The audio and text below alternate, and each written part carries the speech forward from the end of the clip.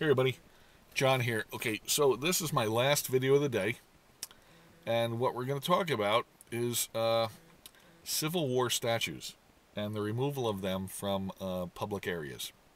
And this is a really unfortunate and sad story that I'm going to tell you. I understand the idea of people wanting to remove the Civil War statues because of what they represent to them. And the sad thing is that what the Civil War statues represent to those people is not at all what the Civil War statues represented to the people who erected them. Now think about that. Okay, so here's what I mean. Let's think about this.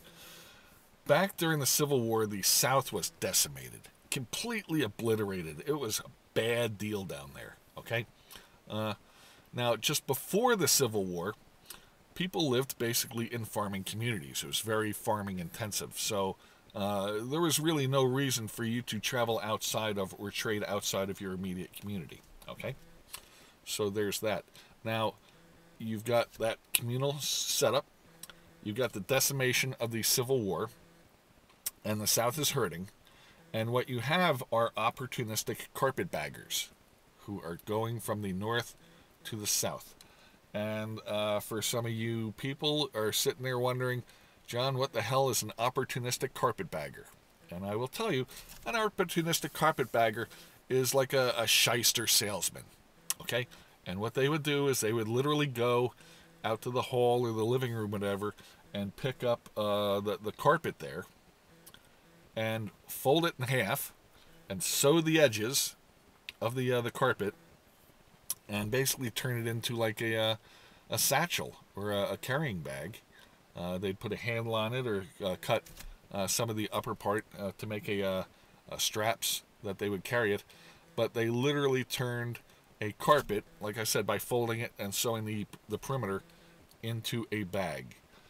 And this was so that they could quickly move from the north to the south and sell their wares. They didn't have time, I guess, to order a Samsonite and wait for it to arrive at Sears.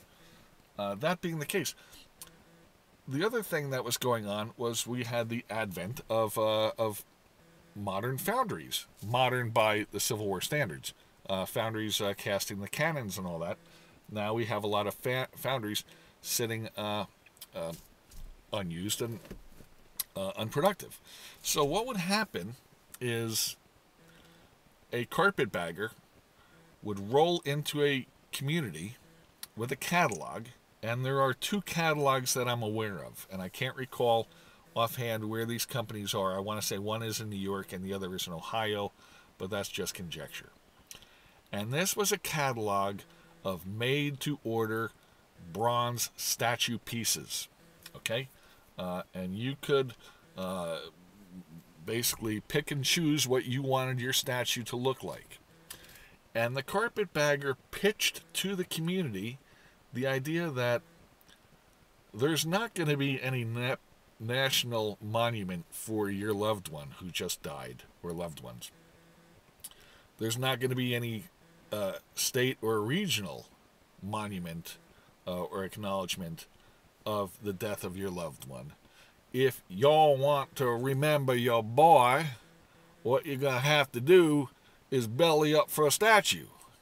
And so you'd have a bunch of people in this church or this Grange Hall or whatever, and they're all sitting there thinking, shit, this guy's right. If I want Billy Bob's memory to be immortalized, we need to cough up for a statue that we'll put out here in the in the front square. And so a community would do that with the idea that a dozen families chipped in to immortalize and remember their dozen or so family members who died in the war. And sometimes those names would be carved on the base. Sometimes they weren't. And then what would happen, entertainingly enough, is the carpetbagger would go to the next town and tell people like, hey, y'all need to buy a statue because the people upstream at Siler City bought another statue. So it's basically keeping up with the Joneses kind of idea. And so They sold. Now, what I'm talking about as far as statues is maybe the guy standing there with the musket, or maybe that was the basic setup, or the guy standing or on the horse or something like that, or just the guy standing there, no musket. Though that's the majority of the kind of statue that were being sold into localities. I'm not talking about the giant Robert E. Lees out in front of some southern college or university or something. There are a number of those, but these little, I mean, you know what I'm talking about, I think. You're more apt to see that sort of setup than the giant thing that would be out in front of some courthouse in Charleston or something, say. Anyway, so they would, play communities off of each other and say, well, the guys upstream bought this, so you need to buy that. And part of the idea of being able to customize the thing was if the community brought together an armor or a cavalry or an infantry company or whatever, and that's what came from that area, then the person, the statue, the components that made up that statue would be primarily reflective of that kind of unit. And how can you tell this? Look at the faces of the statues. I do. As we travel around, I'm really into this. So you'll begin to notice that the faces are all alike. And if you have the gumption, you can Google Civil War statue catalog, maybe bronze statue catalog, and you'll see people have scanned images from those catalogs, and you'll see you can get the heads and that sort of stuff.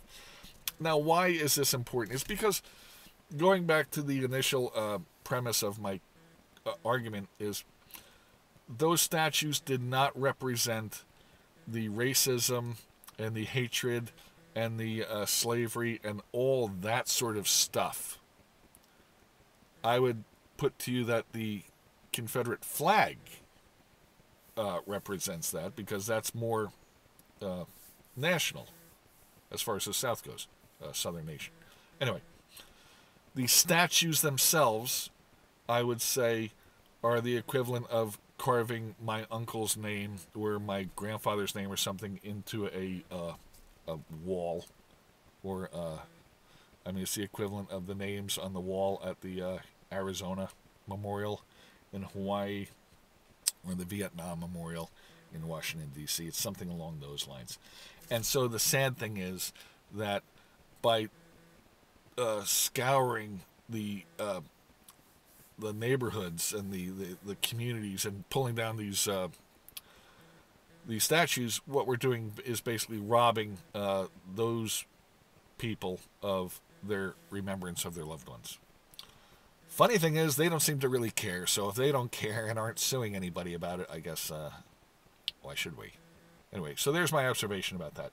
If you have any comments or questions, do me a favor, leave them down below. And do me a favor, please subscribe. We'll talk to you later. Okay, bye. John out.